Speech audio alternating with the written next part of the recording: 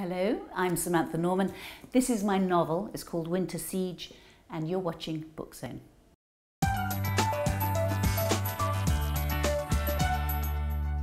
The book is about, well, it's set in the Anarchy during the kind of the first English Civil War between Stephen and Matilda.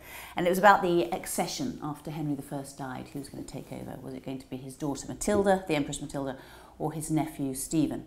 And so there's a huge war, and the country was completely ravaged. I mean, people were divided up. There was a massive sort of carnage, basically, for years and years and years. And my novel is set within that period, and it's about the rape of a girl, and it's kind of her story. And my lead character is wonderful. She's a little girl called Em, who eventually becomes to be known as Penda, who is brutally raped by an evil monk in the Fens during this dreadful war where lots of atrocious things happened. And she gets saved, rather reluctantly though, by a mercenary called Gwyll.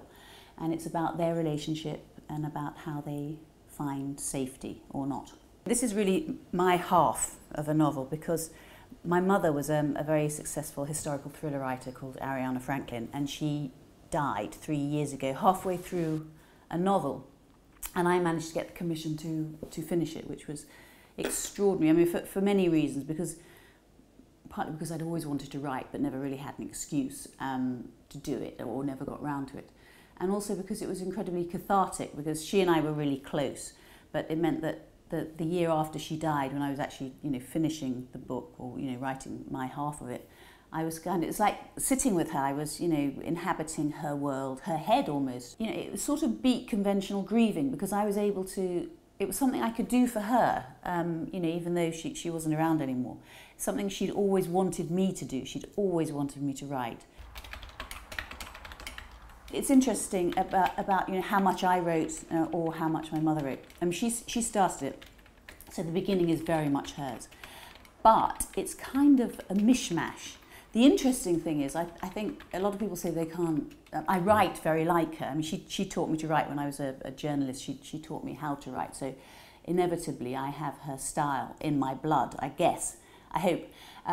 So it's hard to tell, which bits of mine. But it is a mishmash. I mean, I've used bits of hers in the sort of later parts of the book and bits of me in the earlier parts of the book.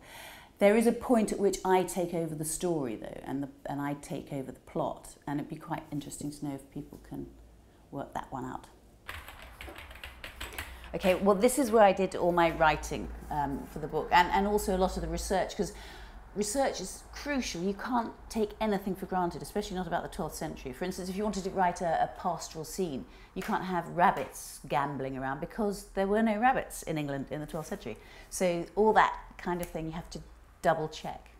Winter Siege is a standalone novel that she just was writing because I guess she was fascinated by that slightly earlier period than the one she was used to. So next I am writing the continuation of the series, the Mistress of the Art of Death series that she was in the middle of, which was so popular.